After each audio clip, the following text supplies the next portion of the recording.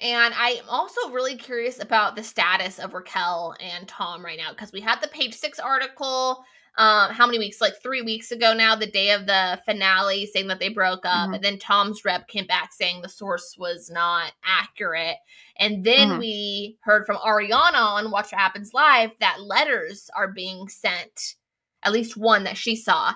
And more information came out on that.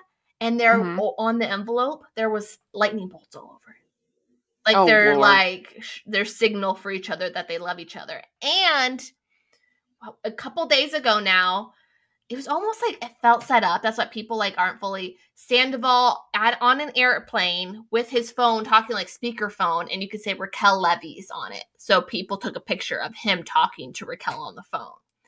And Lala reposted it and gave her 2 cents and was like, yeah, he's just saving face with Raquel, trying to like make him look the best, and he's still like doing whatever he wants to do with anyone else, and just kind of having Raquel there because it makes it to see that they're in love, and so it makes them look better. Yeah, totally. Because like that's really the only reason to keep that relationship. Or whatever. So big question mark there. Maybe that's what we find out on the part 3, if they're really together or not. Or we're going to find out more because, like, she's been tucked away in this, like, mental health facility. If we're going to find out if she's, like, coming back. What if she's coming back to season 11? She said she doesn't know. Brock and Sheena went on a podcast saying she won't be on season 11 because her parents won't let her. But that doesn't mean anything because she can do whatever she wants. She's an adult. True. And they might not like it.